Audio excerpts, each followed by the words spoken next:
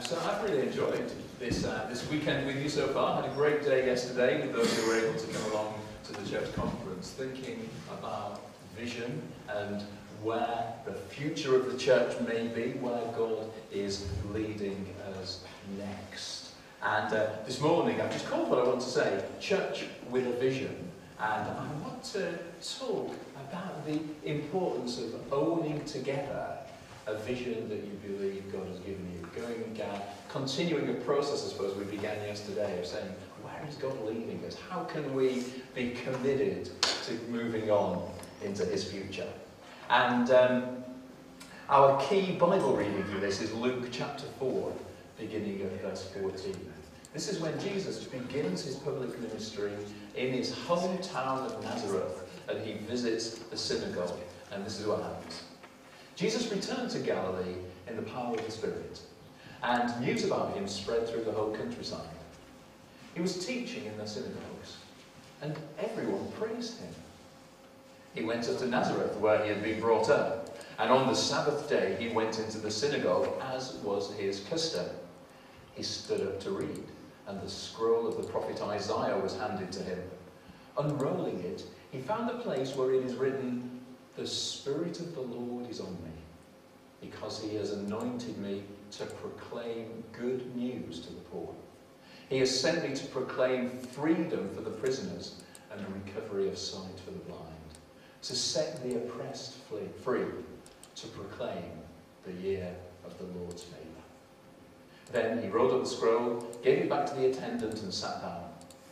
The eyes of everyone in the synagogue were fastened on him. He began by saying to them, "Today, this scripture is fulfilled in your hearing."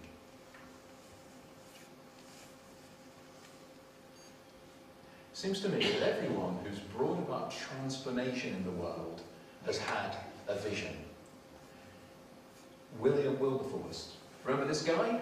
In 1789, he stood before the UK Parliament in London, and he made a cry for a day when men and women and children would not be sold and bought like cattle or animals. He said, we have got to end the slave trade across the British Empire.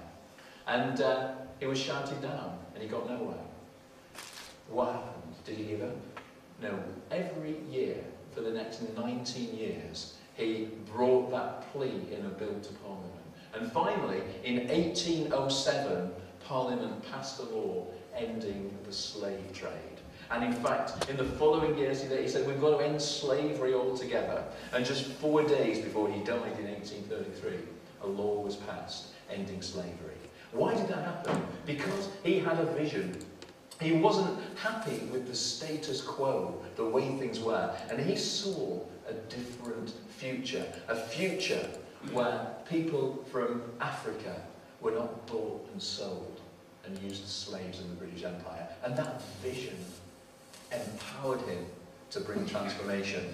Let's think of some other people. Florence Nightingale, you know the story, I guess. So she goes out to the Crimean War to work in a hospital. The conditions there are horrific. It's filthy, it's dirty, there are untrained staff, no one seems to know what they're doing. Infection is rife in the hospital.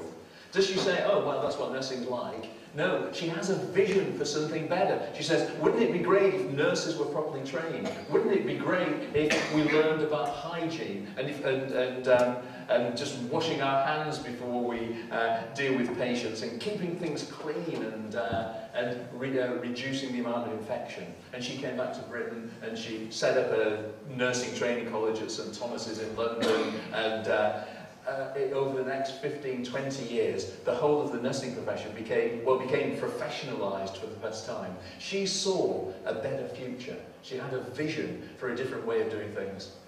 Your sort of near neighbour one time, Andrew Carnegie from Dunfermline, you know the story. As a young man, he was in quite a poor family in Dunfermline, but they loved books. And his family exposed him to a lot of reading when he was young. They emigrated to the States. Cutting a long story short, he became ridiculously rich through working in the steel industry and owning steel companies. And in his later years, when he sold his share in, or his ownership of the steel companies when he was 64, and gave his life to philanthropy, he said, I'm going to spend as much money as I can on setting up libraries. Because he had a vision that other people would have the privilege of reading as he had done in his childhood and throughout his life. And through giving away his money, over 3,000 libraries were established around the world. Because he had a vision of how things could be different. Here are the Wright brothers. In the late 1800s, they announced that the age of the flying machine had come. And people laughed because they knew you could travel over land and you could travel through the sea. But no one was going to travel through the air. But they kept trying to build flying machines and they kept not working. Until 1903, when finally they did this trial, was it Kitty Hawk on the beach in Kentucky, and this plane took off, and it was the first human flight in a powered flying machine like that. They'd held on to a vision that things could be different, that they didn't have to be as they always had been.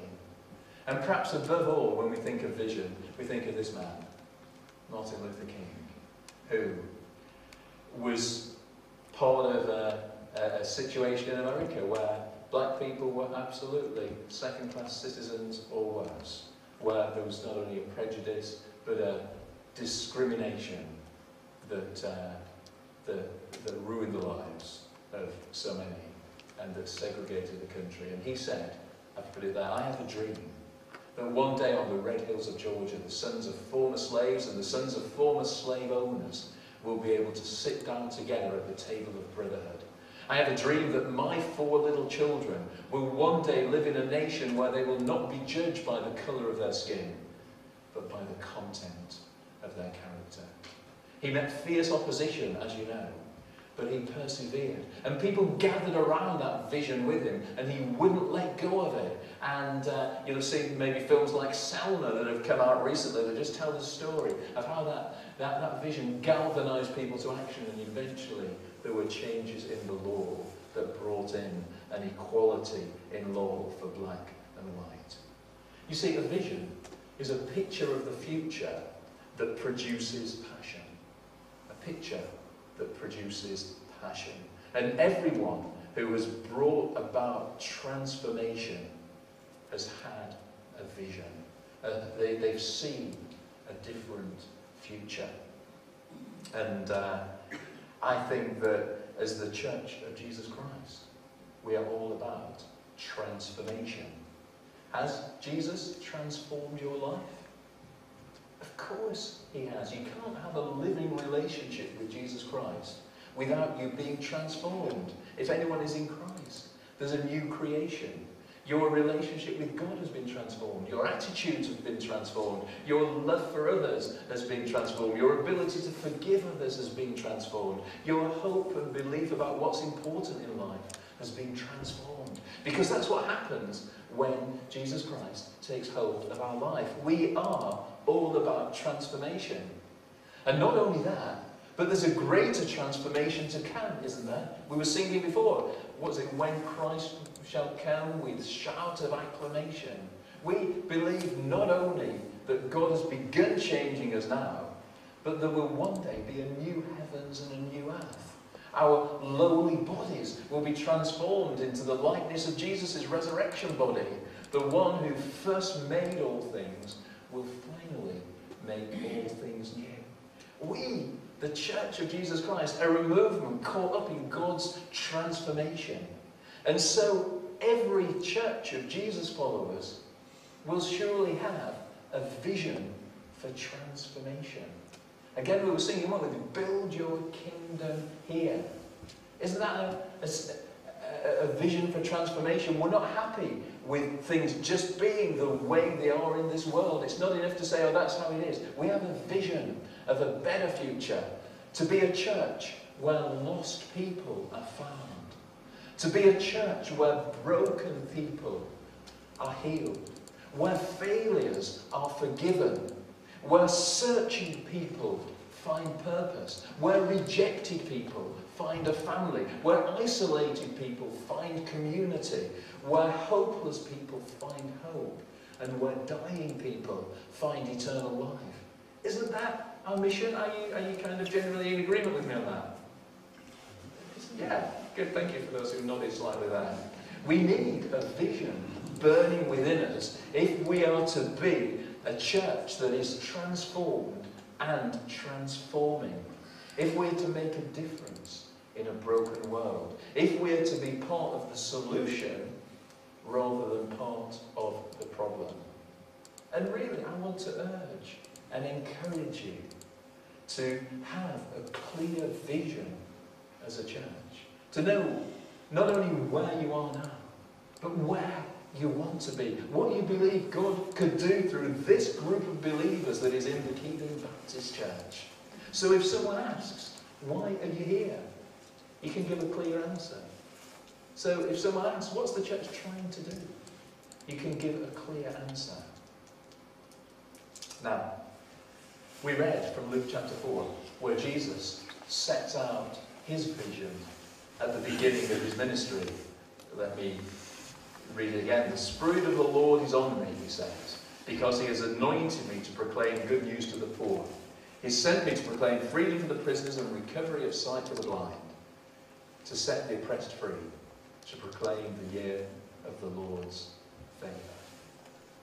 Let's just notice something about Jesus' vision, because it might help us in understanding the kind of vision God wants us to have. And the first thing to say is that it's scripture-based.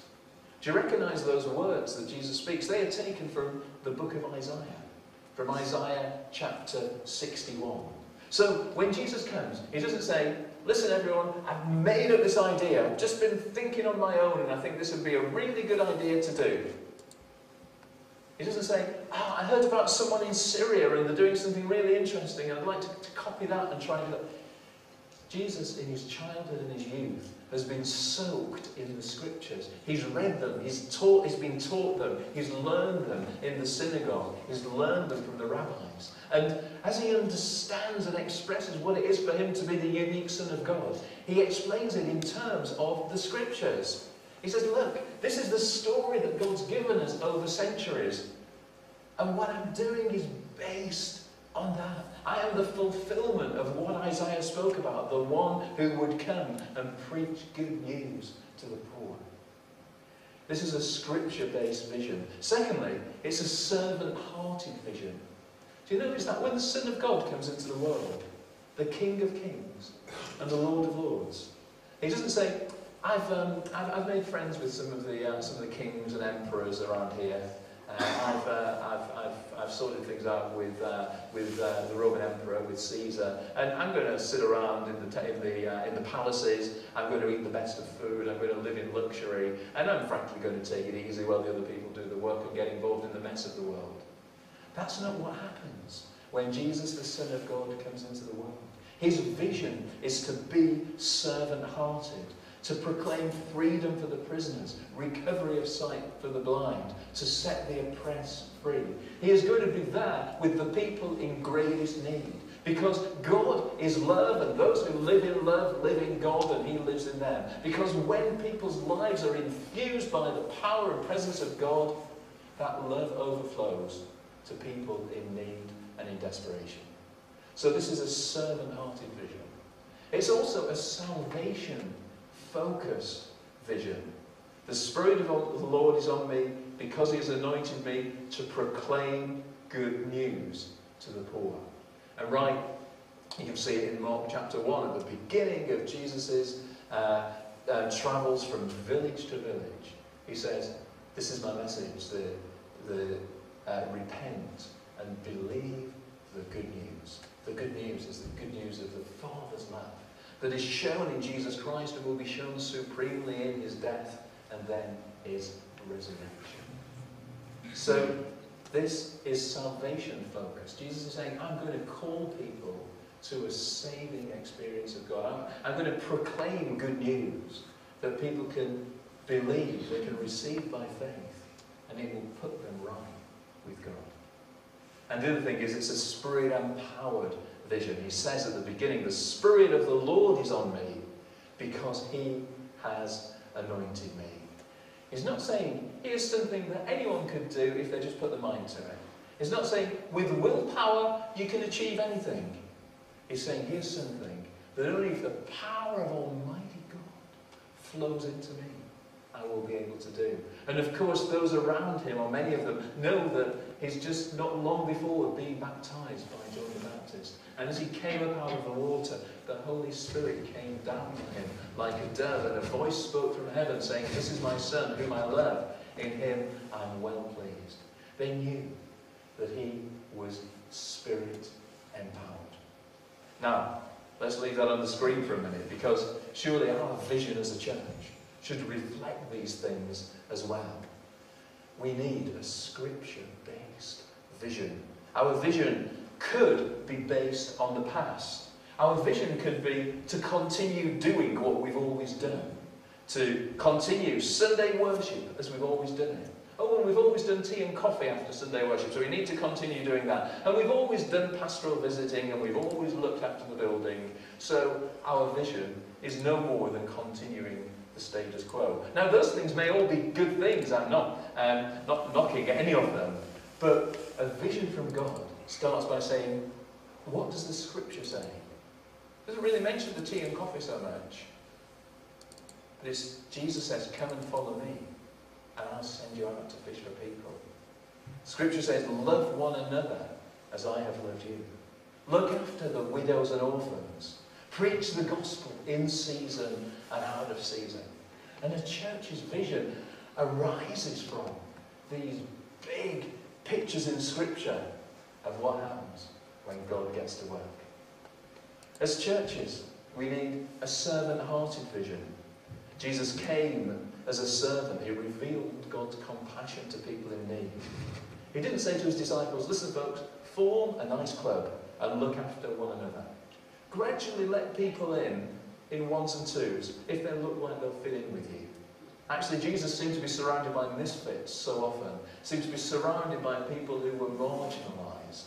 It seemed a bit messy around Jesus a lot of the time, with people, one might saying, oh, well, here you are, you're a friend of sinners and prostitutes and tax collectors and drunkards. And Jesus saying, well, actually, these are the people who need the kingdom of God.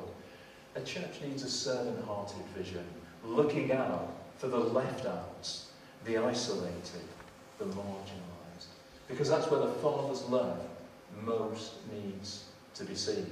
And the genius of the church down the ages, when we have been in step with God's Spirit, when we've had a God-given vision, is the church in society has been the leader in feeding the hungry, in providing shelter for the homeless, in initiating hospitals, and more recently hospices, in care of refugees, in developing food banks, in street pastors in our nighttime economies in towns and cities around the country.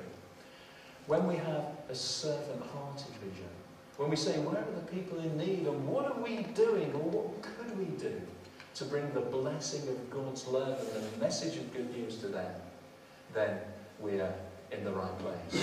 One of the things that's mattered to me a lot over the last couple of years, I haven't told you much about my life. I did say a bit to the people before, but in August last year, I came to join the Baptist Union of Scotland to work as the Ministry Development Coordinator. We've got about 170 churches in our network, the Baptist Union around the country, as probably you know, and I've got a particular responsibility for the ministers within our network. But before that, I'd spent 19 years leading a church in Worcester, down in England, just a little south of Birmingham. And the church had grown quite a bit during that time, and good things, God had blessed us quite richly. And one thing we developed was, which really had been something that was my initiative. Most things in the church weren't my initiative, because all the best ideas come from places other than the minister very often. I say that with all humility, Ross, but that's what happened to me. I didn't have many good ideas. But we set up something called Open Space, which was a group. It was on a Tuesday morning, and it was a worship service for people with profound learning difficulties. And their carers would come along with them, and we have half an hour or so of worship service with songs and with activities and with a simple message and with prayers, and we made it very interactive. And it was a glorious time in my week to meet with people who were not only often kind of forgotten and marginalised and distanced in society, but a group of people who the church wasn't very good at including either. And we had to spend time, and I just made some lovely friends of people with learning difficulties who I wouldn't have known before. And my friendships were so different with them because the level of communication was pretty low. And that became a really important part of my life. And a couple of times, the leadership team in the church said, we're not really sure if it's very sensible for you to be giving so much time to this group, Martin, because the church was about 500 people, so I tended to get caught up in all kinds of other things. But I just wouldn't heed that advice to let go of open space. Because for me, it was really important that there was something very servant-hearted that I was involved in week by week and month by month with a group of people in the church. I just felt, something of a God-given vision to pursue that and to continue that. We had a team, it wasn't just me doing it, there were a team doing it, but I continued to lead that team and put other responsibilities aside to make the time to do that on a Tuesday. And church's vision also needs to be salvation focused. Are you doing all right, by the way? I'm not boring you to death.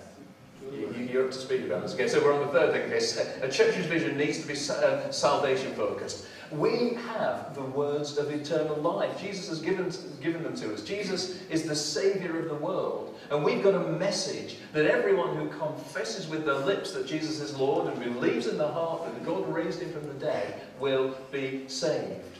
Now, on the whole, it seems we find it easier to do good deeds than to speak about salvation. Yet showing someone the way to eternal life is surely the ultimate good deed.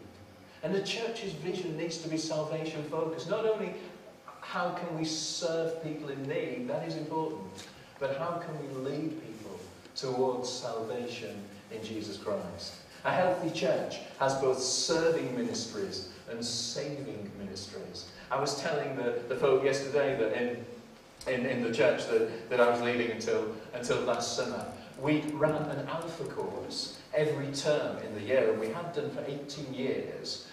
Sometimes loads of people came on the Alpha course, sometimes a tiny number of people did. But we felt it was important that we got a course that would introduce people to personal faith in Jesus Christ, running all the time. So that there was always a sense that, if someone was interested, if we had a friend we wanted to bring along, if someone arrived at church under their own steam, wanted to find out more about Jesus, there would soon be starting the next course when they could find out about salvation, because that was one of the most helpful ways we had of doing that. And I was talking with the people yesterday as well about the importance of having a culture of invitation. It's great if people can, people will self-select to come to our coffee shop or our parent and toddler group or other activities we're doing. But not many people who are not already believers choose to come to church on Sunday. And yet here, you've got Ross or whoever speaking and explaining the words of eternal life week by week. You've got the enthusiasm of people worshipping together with these great worship songs that say so much and express so much of our faith. And, if we saw some people coming into this environment, surely some of them would hear and understand from us and from our life together that message of salvation. I said to the folk yesterday, how difficult is it to say, would you like to come to church with me? It's 9 words that could really change someone's life. Would you like to come to church with me?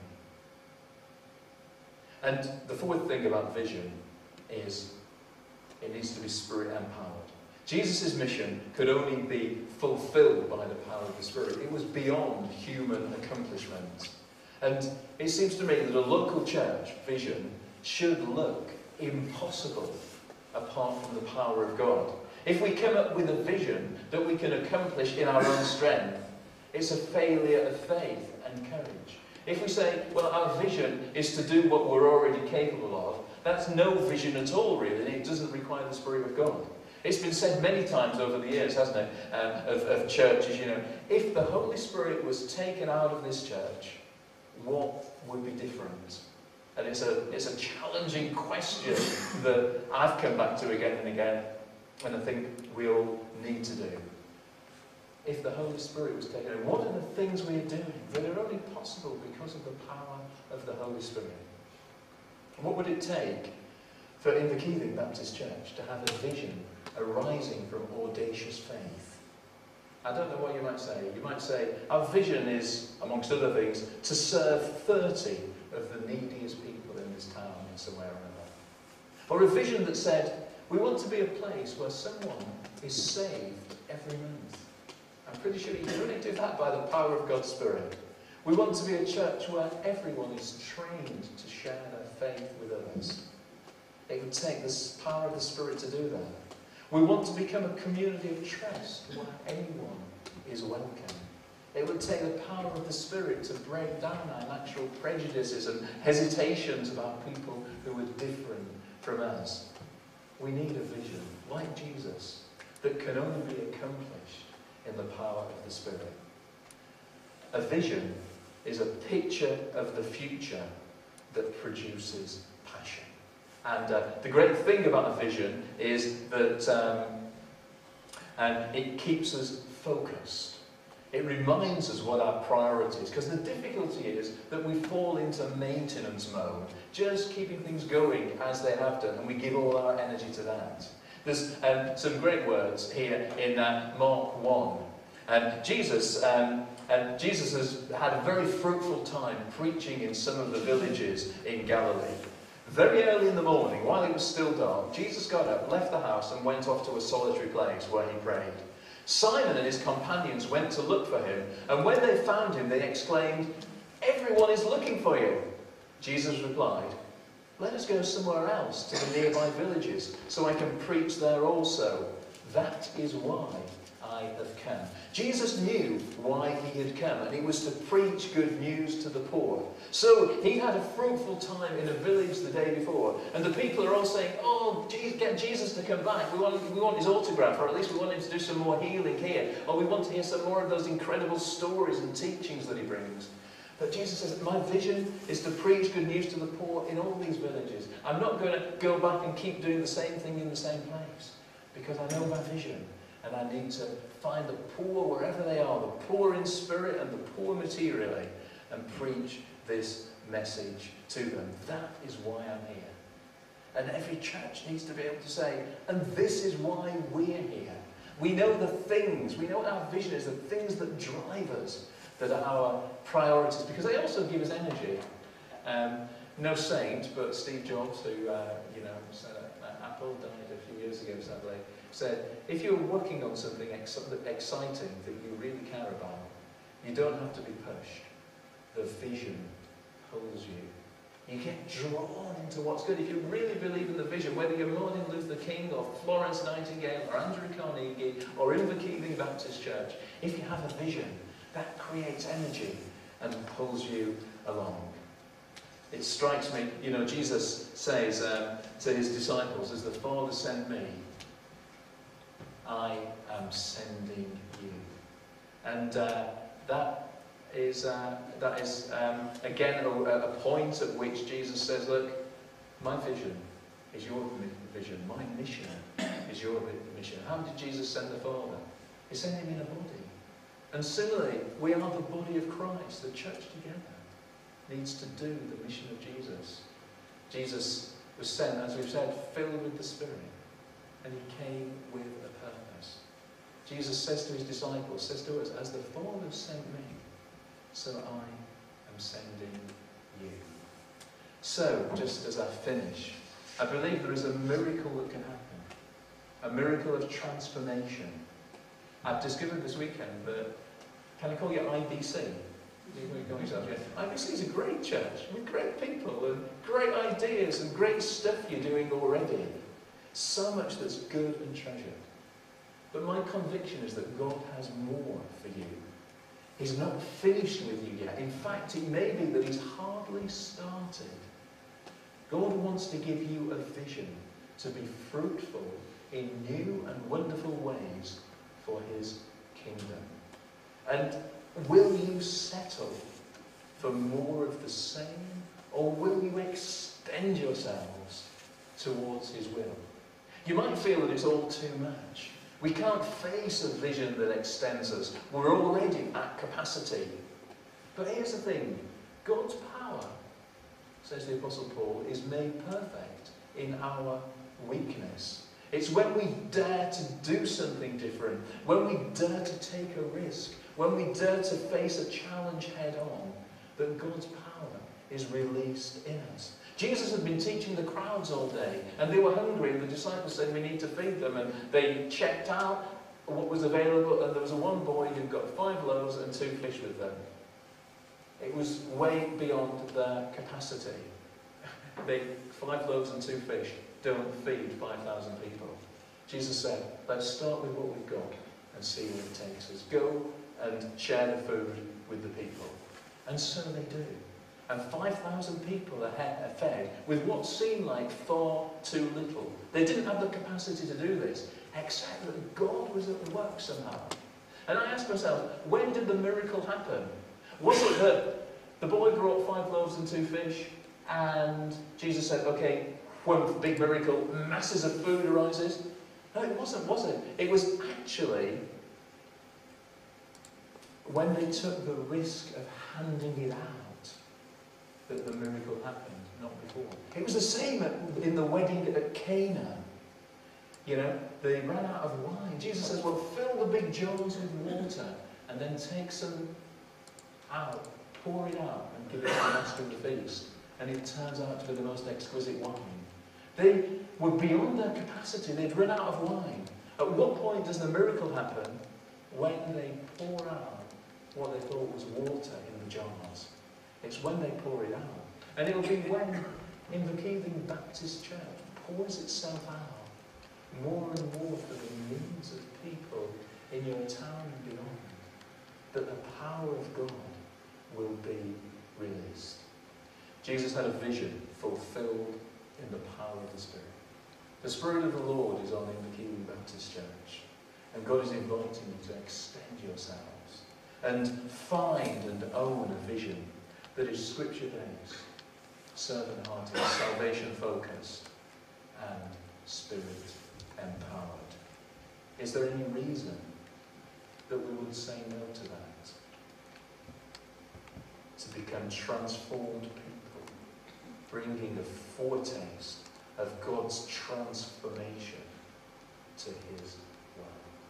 May God grant you a big and rich vision for all He can and will do in you and through you.